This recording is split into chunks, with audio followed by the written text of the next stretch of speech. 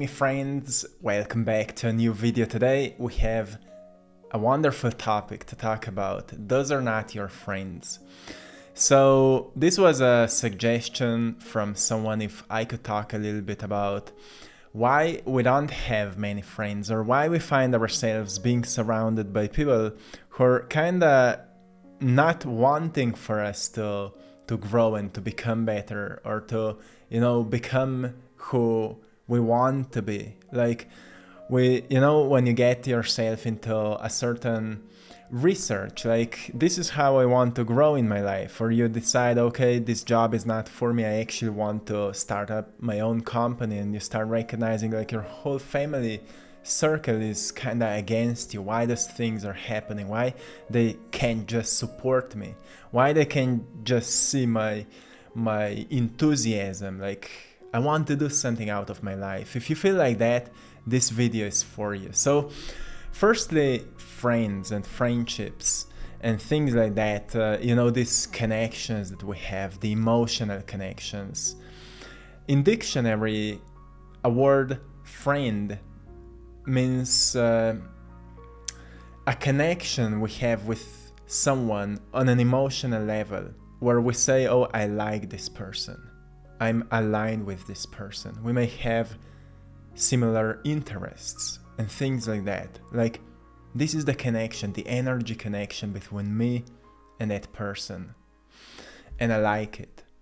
So when we look around ourselves and we say, those are my friends, are they really your friends? Because your friend is someone you admire, you like, and you may find a sense of support, especially at times you need it.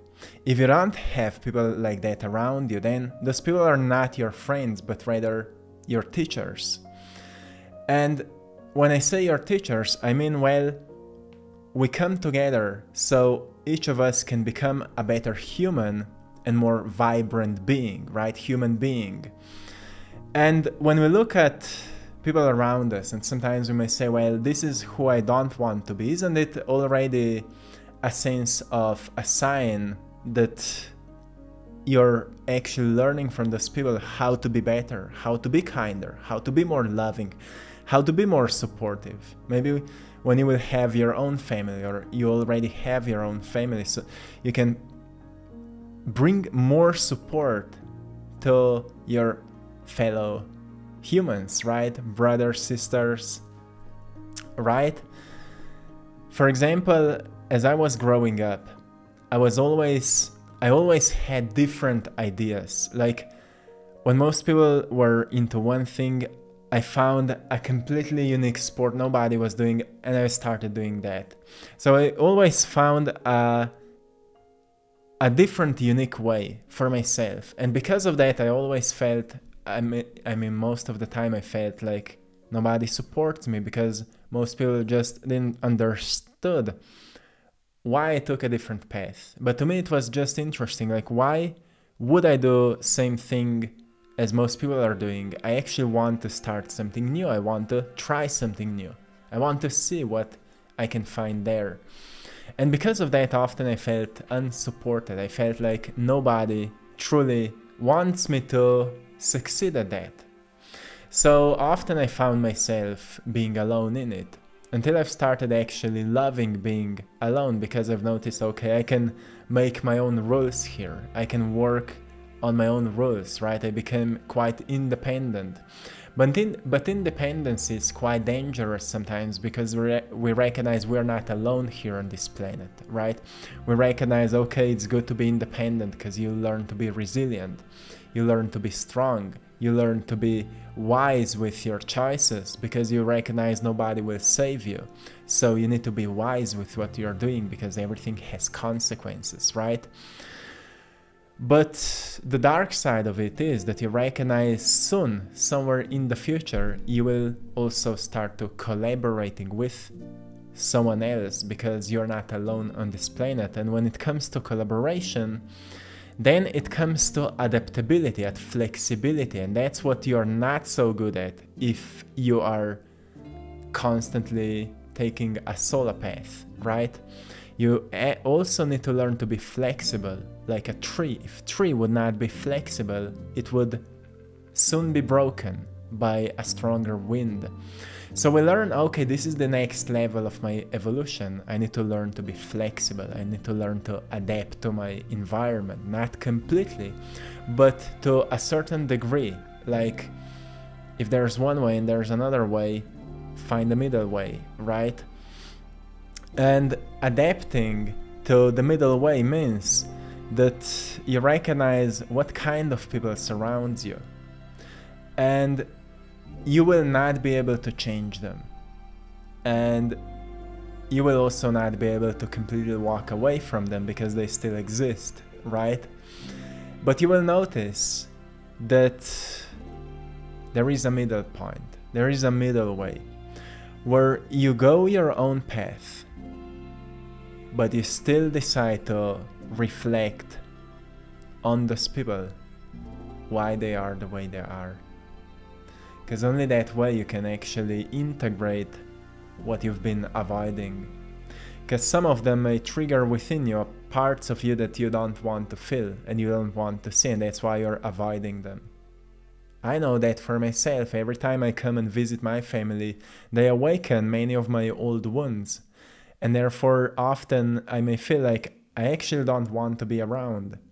But actually I've noticed, well, if I come around when I have a capacity to deal with that, I'm okay with it. I will actually learn something with it. But I will never come there with an intention to change them or to force my ideas onto them, because maybe they are just not willing to change or to grow, or they're completely okay being where they are, or they are not okay but they are still not willing to do anything with it. And that is, I think, the middle way, because we can't completely erase what's happening around us, right? But we can always develop an attitude that becomes okay with what's around us. And when we develop this kind of attitude that we're just okay with what's around us, what happens, we stop resisting to what may arise, and we allow emotions to arise and feelings to arise. And when we allow it, we acknowledge it. And for that, often we need solitude, right? To listen, to feel, to recognize, oh, what this person awakens within me. And deep reflection on these things will help us to understand our own coping mechanisms that may awaken as the byproduct of the world we're dealing with. And as those coping mechanisms awaken, we recognize, oh, those people are actually not my enemies. Those people are just people who are also work in progress, right? They may not know any better. So they may be projecting their own limiting beliefs onto us because they just don't know any better. A long time ago, they've stopped learning new things, they've stopped growing, so they don't know any better. If they would knew any better, most probably they would be better, right? So we start to love them as they are because we can't change them.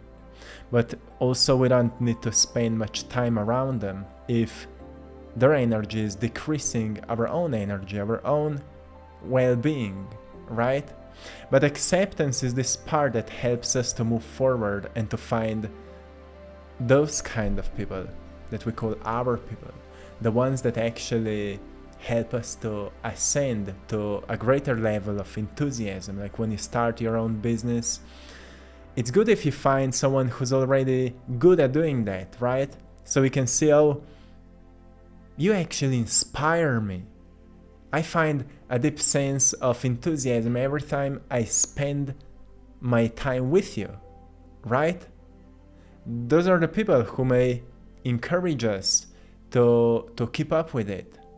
But we have to make sure that even here we shouldn't be 100% only into this kind of circle, because maybe those people are successful at business but really miserable at relationships and their family is falling apart. So if we find them like the only source of great friendship, we may find ourselves being in a state where our family starts falling apart. So we start to recognize, well, everyone is our teacher, but no one is the most important teacher, right? No one is the most and the best teacher. Everyone is a teacher, teaching us to turn back into yourself and recognize what needs to be resolved. Recognize what you don't like about yourself so you can start loving those parts of yourself. Because I may say, well, I don't like about myself that when I see a sad person, it awakens sadness within me. But that sadness is coming from somewhere, right? Most probably because somewhere in the past I was like that. I was lazy, I was sad, or something kinda made me feel sad. Somebody said something to me, and when I see a sad person, maybe I remember those moments. And when I recognize, oh, that person actually helped me to remember those moments, let's go into this younger me and let's tell to myself that actually I am okay. Actually, the person that said something mean to me was hurt, and hurt people. So let's have compassion towards myself, right? And that's how we develop this sense of self-love attitude, self-acceptance attitude that reminds us of the importance of relationships, importance of friendships. That sometimes is not so black and white, like these are good people, these are the ones that I want to spend my time with, and those are bad people, these are the ones I will be avoiding, because you can't avoid them. You will notice similar characters will be appearing in different bodies, right? You will walk around and you will see similar people that are to those you've been avoiding in your family circle. So you recognize, well, people in your family are not supporting you because they don't understand your goals and your dreams and your aspirations, but it still doesn't mean they don't want you to grow like that. Actually, their language of love is like, be safe, make sure you will not hurt yourself. That's how they say to you, I actually love you, I care for you. But you would rather like to hear from them, hey, my friend, you got this, right? Brother, you got this, right? You would like to hear this kind of language of love, but they just use a different language. Sometimes they may say, oh, are you succeeding? And you may say, oh, not yet, I told you so, right? Only because they want to keep you safe. That's their language of love, but it's not how you want to hear it. And once you recognize those things, you will notice they're just using a different language. They're just using a different language than you do, or than you would like to hear. And that's where you stop looking down on them. You stop saying, oh, they are weird, they're strange, they're, they don't want me to succeed. Actually, they want you to succeed. They want you to see you thriving. They just don't know how to express that because they've never been there, right? If they would succeed, they would say, I want you to feel what I feel. Every time when we succeed at something, we want to give this same energy to others. I want you to feel what I feel. That's how good it is. Because maybe it may inspire you to overcome your own fears. That's our nature. They're just using a different language, right? So, at the same time, you need to allow yourself to expand and meet new people. And sometimes intention is enough, and then allow that everything happens organically. Like for example, you say, oh, I have enough of this family circle. I need something new. I need to meet new people. I need to surround myself with more maybe successful people or whatever. And you don't know where to meet them, where to find them. Well, intention is often already enough, because intention comes from an evolved state of consciousness. You've recognized, I have enough of this, so I'm ready for something new. That's where you've started thinking about why you need to meet new people. Before that, you were not thinking like that. You thought, I actually want to be alone because you needed to be alone. You needed to be in solitude. Now you've ascended a little bit more and you've recognized, well, I have enough of solitude. Now I want to meet new people. People who are where I want to be. This is a sign of ascension. This is a sign that actually you're growing and evolving. Your consciousness is expanding. And you're recognizing, okay, to build new friendships, I need to meet people whom will be on that level, with whom I want to actually establish this emotional connection and say, I like these people because they are a reflection of who I am becoming. And for that, well, we need to know who we are becoming. We need to have these clear goals. This is what I'm working on. And then we need to just clearly know what are the types of people that could actually support us emotionally and maybe intellectually at this point. And then we start to think where those people are. Like, there are most definitely certain places those people are going, and there are places those people are not going. Like, most probably they're not drinking somewhere in the bars, right? And most probably they are somewhere where they feel more attracted to. So we start wondering where to meet those people. Are those people in libraries? Are those people in certain workshops? Are those people in their own offices? Or where are they? They're going somewhere. So we start to think more like they are thinking, right? And that's how we get to the point where we start attracting those people into our lives. We start to think like they are thinking. Where would I go if I would already be successful in this? What would I do? Would I go into a coffee shop reading a book? Or would I go somewhere partying and, do whatever? So the point is that you start thinking more like a person that is already where you want to be. And that's where you start meeting people who are thinking same way, right? Because we attract more to ourselves that is similar to our own energy, that is similar to us.